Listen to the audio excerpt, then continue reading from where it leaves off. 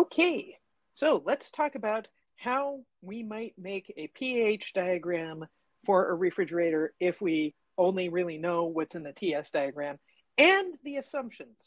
Okay, so we got to know the assumptions. They help. So here I'm going to draw our phase envelope in. Remember, under here is liquid and vapor, and then out over here is liquid, and out over here is vapor. And I'm going to draw the same thing for the pH diagram, which has a little different shape to it. And fortunately, that's the same though. Liquids on the left, vapors on the right, supercritical up top. Okay.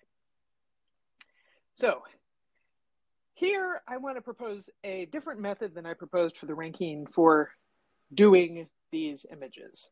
So on the left, I'm going to have a TS diagram that I've more or less got memorized. But on the right, I'm going to talk through how I work out what's in a pH diagram. So how do I work this out? Well, I know in a refrigerator, there's a step that's at high pressure. So I'm going to put kind of just a dotted line across someplace in high pressure, so I know to think about that. And then I've got another step that's at low pressure. Okay. So the high pressure step is a heat exchanger. So we know one of these will be a heat exchanger. We know the other one will also be a heat exchanger. And we know that the thing that is happening in the high pressure heat exchanger is we're taking something that starts as a vapor and we are turning it into a saturated liquid. Okay. So if I look at my upper dotted line, where does that intersect saturated liquid? That's going to be, I'm going to circle it in pink. That's going to be right there. Okay, so that is a known spot. And then, that's where that ends. And so that dotted line out to the left doesn't do anything, but I know we kind of extend to the right because I started as vapor. All right, so how did I get to be high pressure? Oh yeah, I got to be high pressure because I went through a compressor. Right, there's my compressor. And my compressor started with a saturated vapor because it came out of just boiling. So I'm going to circle that in blue. Boom, there it is. Came out of a saturated vapor. So, and then in the compressor, it goes from saturated vapor at low pressure to superheated vapor at high pressure because of the action of the compressor.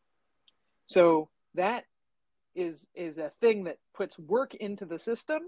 So we go from this little blue dot down here up, and it's got to be at a higher enthalpy, right? When it lands. So let's say it's going to land here. So boom. Okay.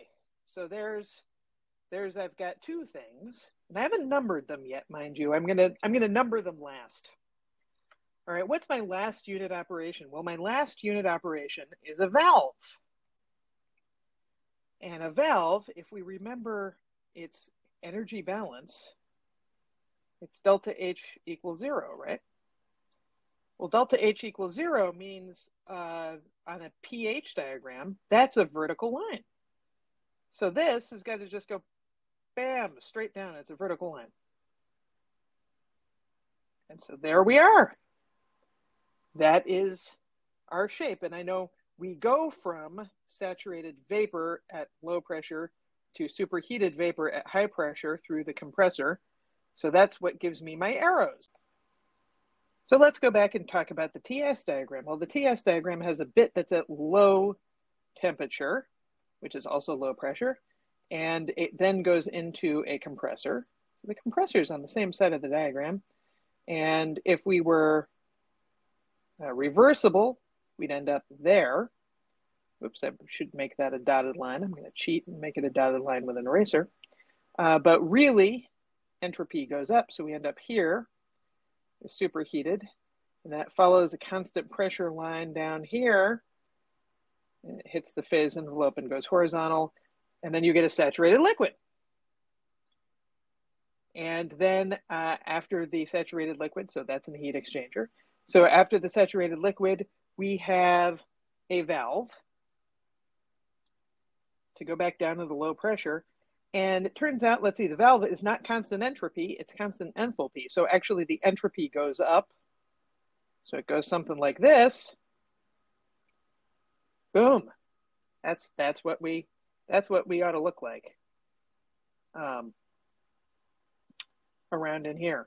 So everyone double check that you got it looking like that. And so and then this down here is our other heat exchanger. So how do we number these? I think we were calling this 1, this 2. These all match. This out here is 3, and that down there is 4.